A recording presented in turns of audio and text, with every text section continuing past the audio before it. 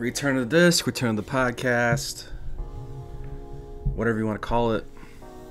Welcome back to Return to the Disc. Of course, I am Dan. Today, I'm going to give you a little bit of a flavor of podcast feel. Return to the disc, return to the podcast. As always, I'm Dan.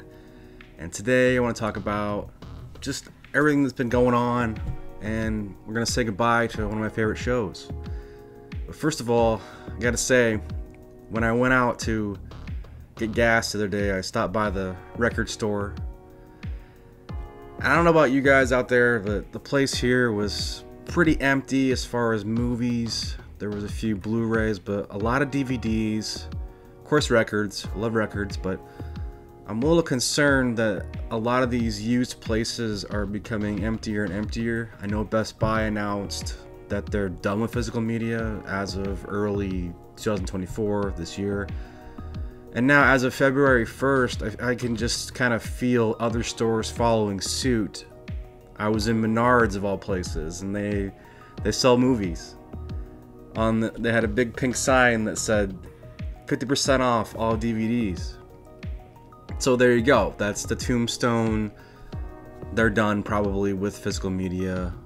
The sale gives me the indication that they're out of the game. Now, they mostly did have DVDs. I was looking for Blu-rays in particular, but I did pick up a couple things. First thing I picked up was for a buddy, Clerks 3, my buddy Robert.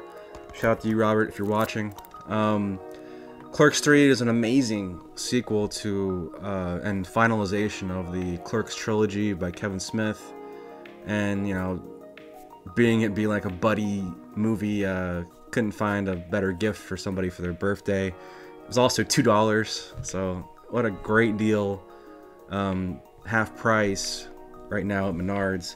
Second thing I picked up, and I haven't seen any of these films, not really familiar with anything that Randolph Scott has done, but 12 Classic Westerns, the Randolph Scott collection. Now, Criterion put out a similar set with Randolph Scott recently. That includes the Tall T, Decision at Sundown, Buchanan Rides Alone, Ride Lonesome, and Comanche Station. Those are all on here, and then there's 7 other films on here. We have The Desperados, The Nevadan, Santa Fe, Man in the Saddle, Hangman's Knot, The Stranger Wore a Gun, A Lawless Street. So the Randolph Scott, I guess he was a Hollywood cowboy legend. The always tall in the saddle hero who helped define the genre, rustle up a spot, and enjoy 12 of his classic westerns. Now there's featurettes in here, commentaries, collectible booklet. So I got the point is I got all this on Blu-ray for $6.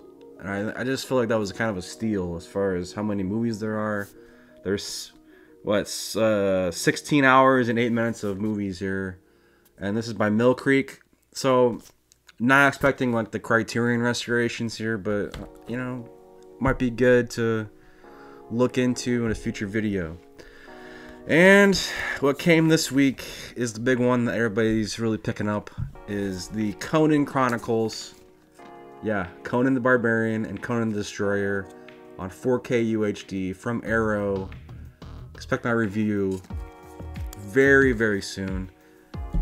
I had never seen Conan the Barbarian or the Destroyer, of course, but yeah, I'll get more into that in a later video. But this is like the definitive collection for the Conan fan out there. There's so many different cuts of the Conan Barbarian, and there's like posters, a huge booklet. Arrow went all out with the restoration, so I'm really looking forward to.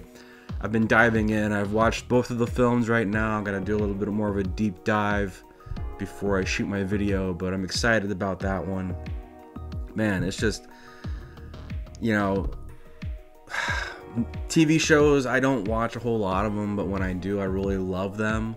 And one of the TV shows that I grew fondly of when I think it was like season 5 or maybe 4 or 5, started watching on HBO because I had just become like that age where it was like appropriate for me to watch, and that's Larry David's Curb Your Enthusiasm. And the show's about to end. Sunday, the first episode of the final season, the 12th season that started in the year 2000. So 24 years, 12 seasons of Larry David's Curb Your Enthusiasm, and we're embarking on the end of one of the greatest comedies, in my opinion. It's just a fantastic show. But I wanted to show you guys my collection of Curb Your Enthusiasm DVDs. Unfortunately, they haven't released these on Blu-ray or anything, but Curb Your Enthusiasm was around when like the 4:3 ratio was still popular, and you had the tube TVs. Then they switched over to the widescreen cameras on like season 7 and high definition. So if you want like a little bit of a history of the evolution of technology and television, Curb Your Enthusiasm has that from 2000 to now. But yeah, let's start with the first season. And it's funny because the casing, very classy, old school. I mean, I remember buying this and, you know, and showing my cousin like on a trip or something. We had to like sneak in a couple episodes because they're kind of inappropriate. But the whole slide out mechanism, that's so retro. But yeah, I have the complete first season plus the 1 hour special, which was called just Curb Your Enthusiasm, basically following Larry and Jeff around, and they're like pitching the show idea to HBO. And then season 2, same thing. Flip out all the episode guides, and if it works still, yeah, there it is. There it is. So each season had 10 episodes. The third season, always some cool posters, and you can see Larry's hair gets grayer and whiter as the seasons go on. He's got more complaining to do. Yeah, there we go. Stretch it out. Season 4. Yeah, I think.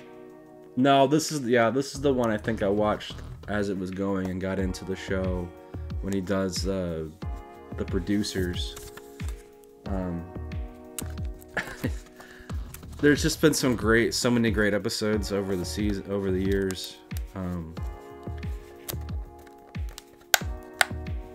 The first 3 seasons didn't really have like storylines. Then season 4 really started that storyline with the whole Broadway thing.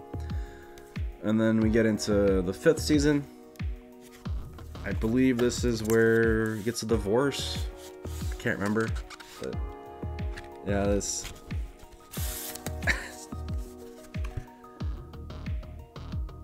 Yeah, Kamikaze Bingo. That's a great episode too, with his dad. Season 6. Yeah, this is the. No, not yet. This is the. There's a whole storyline about getting a kidney to Jeff and stuff. So this one had the fold out, and apparently disc 2 of season 6 is missing because I put Crazy Heart, the original motion picture soundtrack, in here somewhere. So I'll have to check my Crazy Heart CD and find that disc. 7th season was the Seinfeld reunion. I think this is one of the better seasons. Great season all around. Hilarious stuff. Jerry and Larry are they're so funny. This one has a slipcover. Interesting. I haven't looked at these in a while, obviously.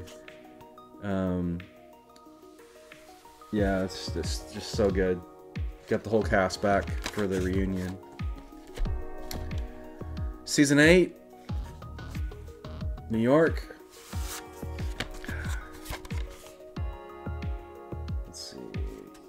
Yeah, Palestinian Chicken. That one, Larry said yesterday in an interview that was his favorite episode. That's got to be one of my favorite episodes too.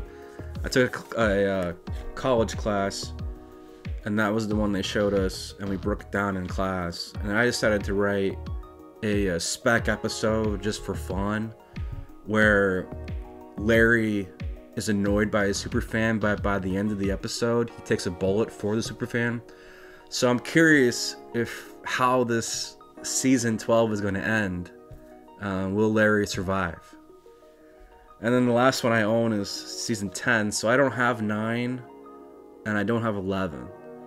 11, I gotta be honest, it's probably the weakest one of the series. And yeah, the packages become more basic and not as classy as the prior seasons.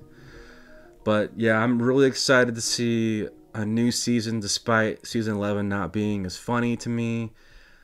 So what do you guys think of Curb Your Enthusiasm? Do you guys have the seasons? Do you watch Curb Your Enthusiasm out there? Let me know in the comments. And also, did you pick up anything new? I also have like Red Rock Canyon and Little Darlings coming from Vinegar Syndrome. Really excited about those. So that's stuff to look forward to on the channel. Just wanted to give a little bit of a longer episode here and kind of experiment. So thanks for watching. And as always, this has been Return to the Disc. I'm Dan.